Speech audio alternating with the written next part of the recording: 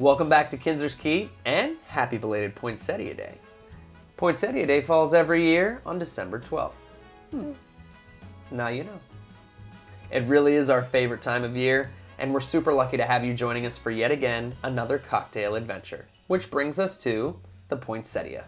Poinsettias are always around during Christmas, so it only makes sense to make a cocktail to honor them. Let's start with some history. Let's.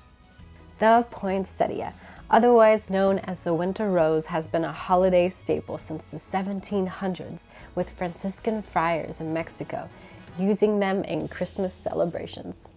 Parts of the plant have been used in dyes and medicines, and were introduced to the U.S. by Joel Robert Poinsett. Poinsett? Poinsettia?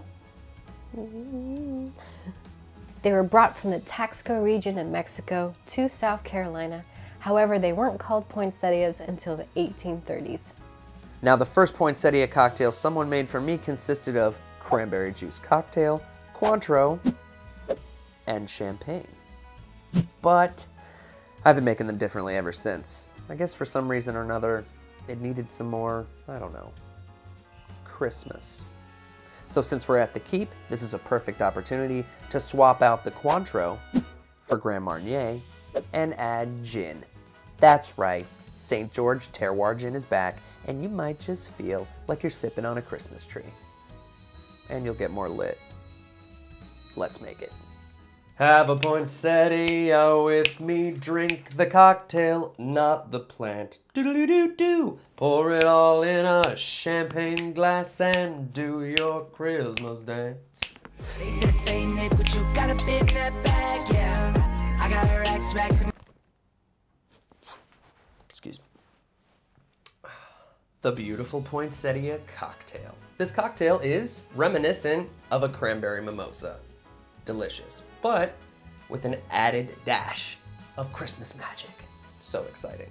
And you can build it in any glass you'd like, but we're of course going to use a champagne glass. And we're gonna start by using a reverse garnish. What? Yes, a reverse garnish. We're gonna put the garnish in first because the cranberries are going to look gorgeous as they float to the top. Let's add them.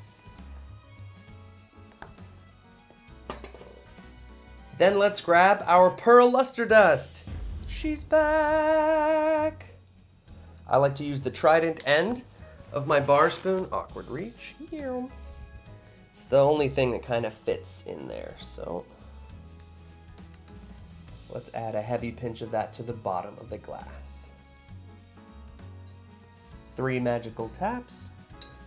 It looks like snow. Then we'll move to an ounce of our pure cranberry juice. If you want a sweeter cocktail, you can of course use cranberry juice cocktail, but I really recommend the pure cranberry juice. It gives a nice tart bite to the cocktail that you lose if you use cranberry cocktail juice. Say that 5 times.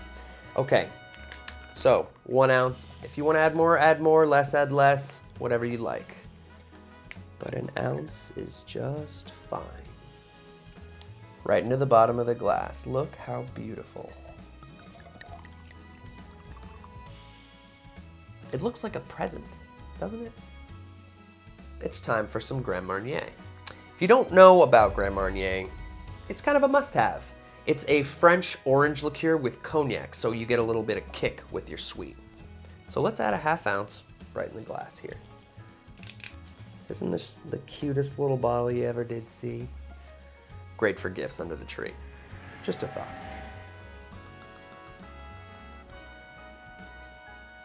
I love the smell of Grand Marnier. You can also use Cointreau if you don't have access to this, or even triple sec. It's almost done. I'm getting excited to drink this. Next comes a 1/2 ounce of St. George Terroir gin. This gin smells like Christmas, tastes like Christmas, partly because it has Douglas firs, fennel, and juniper berries in it. And it's just my favorite. So as always, add your favorite, but a little goes a long way, so mind your consumption. That's why we're only adding a 1/2 ounce. And remember, the Grand Marnier is already in there, so it is already a little boozy. I can smell the Christmas. I know it's Christmas, but It's really hard not to get wrapped up. And finally, we'll top everything off with champagne. We're going to be using Freixenet, Cava. I just like drier champagnes, Proseccos, and sparkling wines. So whatever you use, fill it up to the top and make sure it's as cold as you can possibly get it. We opened this one yesterday, so we'll see. Ah, there it is. Okay. Beautiful. And that's the poinsettia.